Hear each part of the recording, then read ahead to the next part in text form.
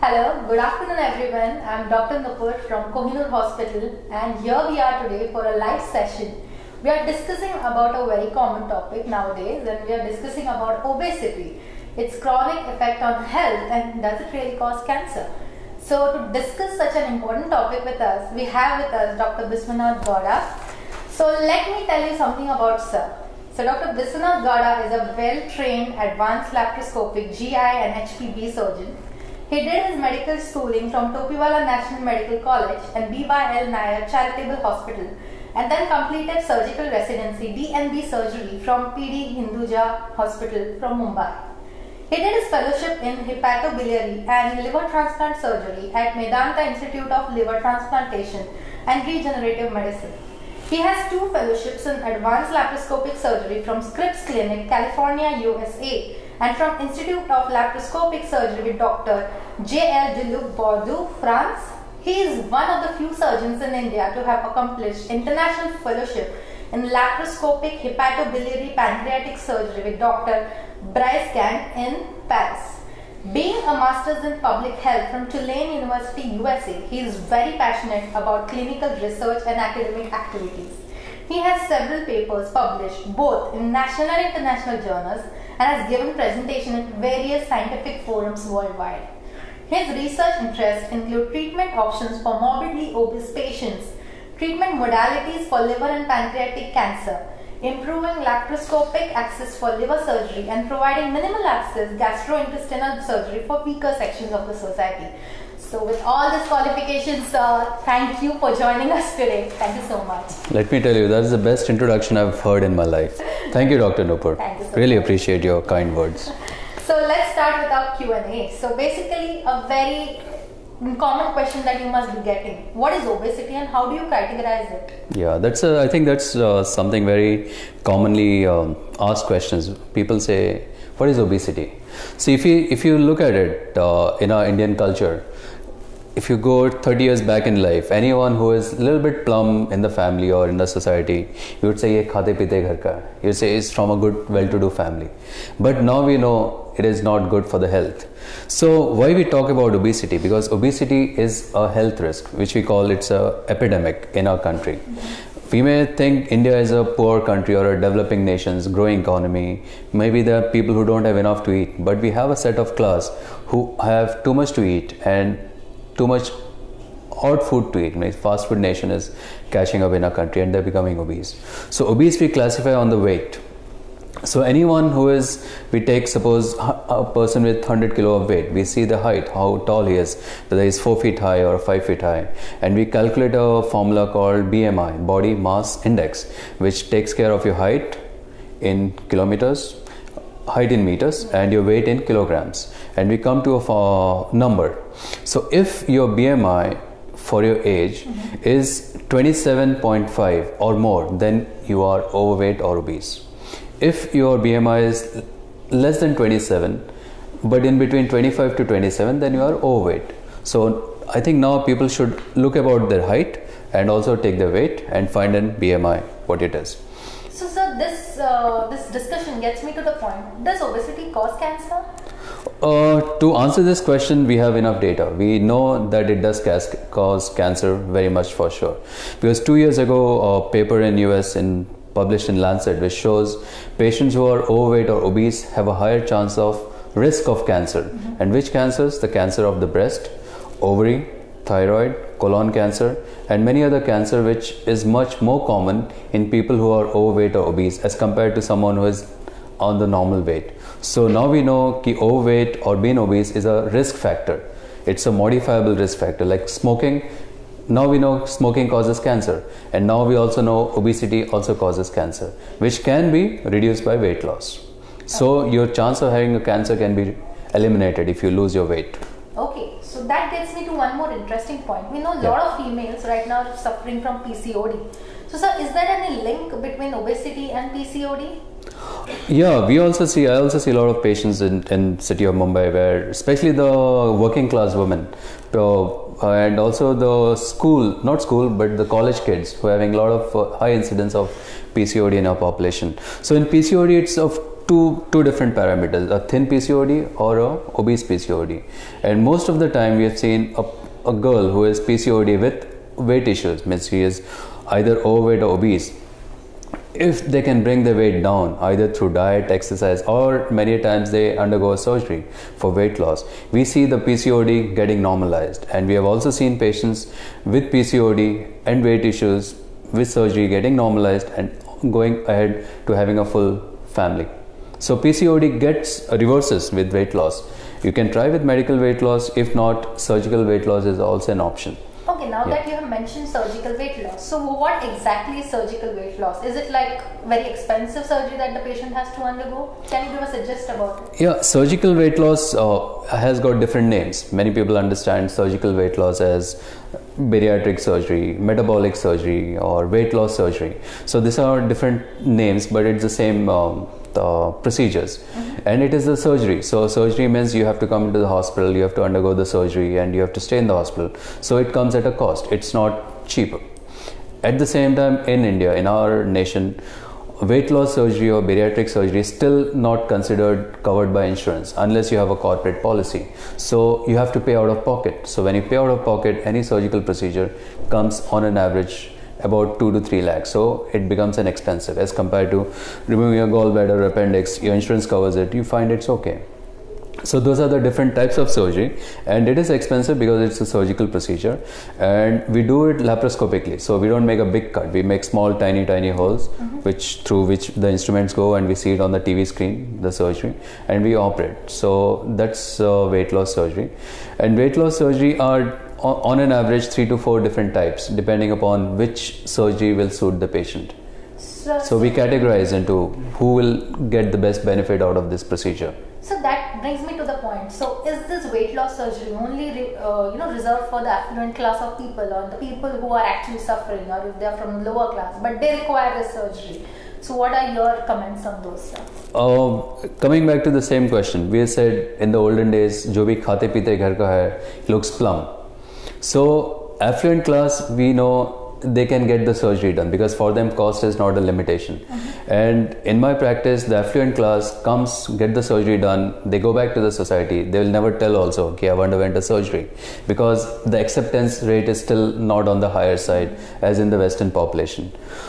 The unaffording class or the poorer class of this section, who are also obese and overweight and who need a weight loss surgery, but because of cost issues they don't come to us, because in their mindset it is ki it's an expensive surgery and it's only for the rich or the affluent, it's not for us. So that's where the dilemma is. But we are able to do, even on the non-affording patients, we are able to do raise funds. There's crowd platforms where you can raise funds, and some of my patients have been benefited from there, where we raise funds for the surgery and the benefit. So, and I think this talk should also serve as an awareness ki if you don't have the funds, it's not an issue. There are a lot of people in the world who are there to help you monetarily, financially, but you come to us, you come us consultation, and we can take you through this surgery so that you at least your health improves in the lifetime. Exactly. So you can understand how important it is to look at the issue at the right time, be it affluent or something. We need to address it. That is what the point is. Like you come to us, we have different resources. How to raise funds, we can manage in some way or the other. Exactly. But don't let your health go out of hand. Exactly. We shouldn't wait. We should take the right step at the right time rather than waiting. Right. So what are the risks of the surgery, sir? Are there any particular risks that a patient has to be aware of regarding the surgery? Absolutely. Any risk, means any surgery has risk. But we still do operate. Why? Because the benefit should be more than the risk. So what do you call a risk-benefit analysis? So in weight loss surgery, all these patients are sick patients. Sick patients means they are overweight, obese, they have diabetes, blood pressure, they have breathing issues, they have knee pains, their heart is not so well, they have water retention. So all these parameters make them a high-risk patient. So we have to optimize them, means make sure they have been seen by everyone, they are in a condition where they can undergo the surgery, and you do it as surgery where it's a right setup, where you have a team of intensivists, ICU, you have your cardiologist, your physician, your endocrinologist, your chest physician, everyone. So it's a teamwork. So make sure you have your team is right, and your hospital is right, where you have all the setup. So if something you need, it's there. You don't have to shift the patient outside somewhere. So that should be one thing. And you always tell the patient of all the risk and the safety. So risk in weight loss surgery, the first 4 weeks is very critical. I tell my patients, if you're ready to follow what we say, to look out for the signs, then only I'll operate. The risk is you can bleed, you can vomit blood, so don't get scary. You can have infection because most of them are overweight, so a lot of fat, you can get infection. You can get some breathing problems, pneumonias. So all these things are the risk of doing a weight loss surgery because they are risky patients. Yes. You can be in the ICU for 2-3 days after the surgery, you know. True, sir. So all the risk is there. Bleeding is there, infection is there, some leak can happen because when we are stitching bowel to bowel or stomach to intestine, it can happen. So those risks you have to understand. So most certainly, sir. So if your hospital is well equipped to address all these issues, we can still go ahead because this side effects are, I think, related to all the surgeries. Right. But you have a good team to take care of you. You can definitely still go ahead with the same stuff. So I would say any obese patients or obese weight patient who are struggling with weight, you ask the relevant questions to your treating doctor, surgeon, like how good is your hospital, or you ask them what is your infection rate in the hospital, or you ask of all the surgeries what is the chances of complication, so that the patient should get confidence in operating, you know, and you should get your answers before you undergo the surgery. It should not happen you got it operated at some setup and then you're repenting, why did I do it, you know. So every patient should be aware of their own rights. Okay. Sir, so can we come to the point, what are the side effects post the surgery? Would the patient have any side effects later on that he might experience because of the surgery? That's an interesting question again, Dr. Nupur. Because I do other different surgeries also. Like suppose I remove a gallbladder or an appendix or a colon cancer. The patient doesn't ask me, sir, iska side effects kya hai? Why? So I ask myself, the other surgery patients, they don't ask me what are the side effects. But when I operate for weight loss, the first question they ask, what is the side effects? Why is that? So I wanted to answer the question first myself. Because there's a lot of media, there's a lot of news press, there's a lot of Google News which talks about side effects of weight loss surgery. And that is to some extent it is some sense, but it's not sense at all. Because after the weight loss, people gain more energy. They become more energetic. They're able to walk around. They're able to do activities which were not able to do it before. So we have a lot of good effects. But I don't know why people talk about side effects. Side effects are there because when you lose weight, suppose you're 100 kilos and you have lost 40 kilos, your skin may sag a little bit. If you have a lot of weight around your neck will look a bit droopy sort of thing. And if you have done a bypass surgery, when you have bypass a segment of the intestine, then you can have what you call low vitamins, low protein levels if you're not taking enough proteins. So those are some of the side effects which we look out for in the follow-up period. Okay, so that's what tells us about the side effects of the surgery, and we certainly don't have to worry about it because doctor is here to address you for that. So that brings me, when does the diet and the exercise work for a weight loss? Like how does it work and when does it fail? Like when should we stop focusing on that and you recommend, okay, now this is the right time you can have a surgery, or the patient can just go ahead with a workout and a diet? I think when you have run out of money by paying the dietitian every time, then you come back to us. No, the questions apart. The thing is that as I said, BMI, you calculate what is your BMI, and based on that you will come to a number, what is your excess body weight. Suppose your height, your God-given height is 5 feet and you should be about 55 kilos, but in reality you are 90 kilos. So you are that extra weight. So if your extra weight is 10-15 kilos, you can do diet and exercise. But if your extra weight is 40 kilos, 50 kilos, diet and exercise is not going to help you. You may be able to lose 5-10 kilos, but how long are you going to diet? That's the question which we should ask yourself. Are you going to diet for the rest of your life? And is dieting for the rest of your life easier? You may do it for 1 month, you'll do it for 2 months. You may like the dietitian, you may do it for 6 months. After that you will fall back. And what happens when you fall back from a post-dietitian? You bounce back. If you have lost 10 kilos, you'll come back 15 kilos more. So the real test of time is you find out what is the excess weight you are carrying. Are you carrying 10-15 kilos? Then I would say, start with diet and exercise. See what is your motivation level, what is your honesty level, can you keep up to it? And if the answer is yes, you're pulling down, then continue it. But if you're 30 kilos, 40 kilos overweight, excess weight, I don't think diet and exercise will help you. Okay. Also, I'm very cautious about people who are 50 kilos overweight, like going and hitting the gym. If they go to the gym, chances that they might have some trauma or some injury is more high because they are not. Issues, So if you are that 40-50 kilos overweight, I would be very cautious asking them to go to the gym unless it's been totally supervised.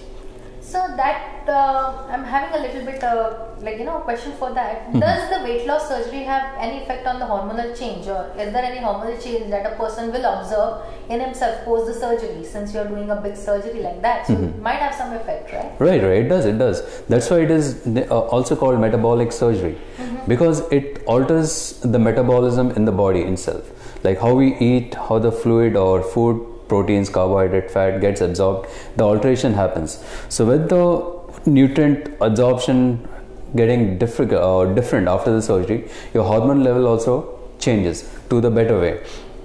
Now look at diabetes. Diabetes, when we do this weight loss surgery, people who diabetes is have to take 2 or 3 drugs, oral tablets plus insulin. We know after the surgery their sugars come back to almost as compared to normal people. Why is that?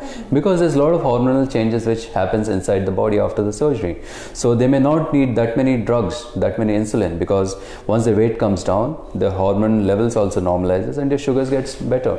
So there's a lot of hormone balances happens inside. There's GLP-1, ghrelin, there are many scientific hormones which I think it will be out of realm right now, but it does happen. So what is there are many comorbidities that are associated with obesity. Can you give us a little gist, like how comorbidities affect the obesity, or how does obesity affect the comorbidities like hypertension and diabetes? Yeah. So obesity causes a lot of comorbidities, like the whole system is affected. Like if you go from the top, you have migraine, pseudotumor cerebri, hypertension. You come on the heart, you have cardiomyopathy because of obesity. Heart attacks are more common, people who are obese. Diabetes, blood pressure, knee problems. People can't able to sleep, what we call sleep apnea or obstructive sleep pattern, OSA, which we call. PCOD in women. Then we have cancers, which we now know. Obesity causes different types of cancers. So there's multiple effects. There's not a single organ in the body which is not affected by obesity, because what happens, the fat cells gets deposited all around your heart, around your liver, fatty liver, which is common now, fatty liver, your reproductive organs, so PCOD and all those things, it's all across. Okay, so basically, so what we see outside, it's just a part of it. More problem is inside. Exactly. Inside the body, and that causes a lot of health issues. So you can describe obesity as a parasite that will eat away all the other organs. Or it just goes everywhere. Yes, exactly. Your fat, it just goes in all the organs. Every organ is invaded by fat. Exactly. And then you wonder, what do I do? Which one to tackle first? Exactly. So you have to tackle your weight first. Exactly. So that can be one of the things that we can take it from here, that you should tackle your obesity. Let's not take it lightly. No. It is not something that is just a question of, am I looking morbidly obese? But it is going to affect your other health also. That, as doctor emphasized, it's affecting all the organs. It is not just like the physical appearance. It is the organs that are also getting affected. So let's keep and that that's more serious, pattern, because the time you realize that your organs are affected, you may have missed the boat. Yeah. You may have the people who have already had an heart attack and then they come for a weight loss surgery. So don't wait till your boat starts sinking. Come get used to the idea of losing weight for long term. Don't look for short term effects. So sir, that questions that arise to me is who are good candidates? Like you said, okay, these patients are good for surgically managed weight loss, but who can be the best candidates for medically lose of weight loss or something like that? You have options for that as well? Yeah, see, again, you have to see what is the BMI, what is the excess weight. Also, someone who has 10, 15, 20 kilos, I would first put them on a weight loss diet with my dietitian and my exercise physiologist, and we do a psych evaluation to see whether they are having depression, any mood disorders, any eating pattern behaviors. So you have to look the patient as a global key. It's just weight or the other parameters which need some medical treatment. So those are the good ones. And the other patients who are not fit for surgery, because of a weak heart or the lungs are not good, that they cannot withstand a surgery. So those patients will not think of doing any surgery. Then maybe we can think of weight loss and exercise. So your category should be clear. Don't operate someone who's not going to withstand the surgery. Then let him be weight loss program diets and program. At least he or she will sustain, because it should not hasten your I think the best option will be meeting a doctor and discussing with them, rather than we going to Google and typing away saying, oh, this is what you have to do. Let's not just go to the expert and find out, am I the right candidate? I mean, it won't harm you, because it will going to benefit you for the long term yourself. So right. That is one message we can get from here as well. So sir, what is the success rate of the weight loss surgery? Success rate is how you identify your patients. Like if you're doing for the right patient with the right indication, your success rate is definitely going to be better. If your indication is not right and you're just doing it on a 5-10 kilos or 15 kilos overweight, maybe you will not get the best success. So my criteria, or what we follow, is make sure your BMI is on the right track. They have comorbidities like diabetes, blood pressure, so that they get better with that, and then they'll feel not only the weight loss but their overall comorbidity improves. So when you do the right surgery for the right patient, your success rate is almost 90-95%. Okay. It is. That's such a brilliant way to wind this up, and we will go to the last question. So sir, it's a very common question, like everyone wants a pill for a weight loss. Is there any pill that can cause weight loss? Okay. I think the day I discover a pill, I won't be sitting here. No, the thing is that's most of the patient, or all the patient, they ask, because the moment you tell surgery, they get scared. No, surgery nahi. So they want, sir, doctor साहब, do we कोई दवाई है, some tablets कि हम दवाई खाएं और weight loss कम हो जाए? Irony is that we don't have such tablets, but the day it's discovered, whoever is discovered will be a multi-billionaire overnight. But I think we have come with a small pill type balloon, which we can swallow it. It stays in the stomach for about 4 months. It's called Ellipse. Okay. So it's still not there in India, but it's there in the European countries. It will get FDA approved. So it's like a small tablet. You can swallow it. Then the tablet grows like a balloon inside your stomach. Okay. Then it stays in your stomach for a matter of 4 weeks, 4 months. Then it collapses and comes out. So in that you can lose about 10 kilos odd weight. Yeah. So that's a small pill which is going to come in the market. Yeah. I think the research is still going on that. Yeah. Yes. So I think we had a very good session right now. We got to know in just like what is exactly obesity, how much effect does it have on you and your lifestyle, and indirectly how obesity can cause a lot of effects in your body. So we were so oblivious, okay, it's just a physical appearance. It is not. As sir enlightened us, it does affect the whole body. It affects you mentally, physically, and also it's eating away the other organs. So I think it's the right time, if you're facing any issues regarding obesity, get the expert's opinion, let the doctor get involved. Don't take it as, okay, I'll go on Google search it. No, get the expert. Come to us. This. Okay, get the opinion, get your questions sorted off, and I think doctor will be here to serve you. Yeah? Anytime. Thank you so much, sir. Thank you for guiding us through this topic. Thank you. Thank you.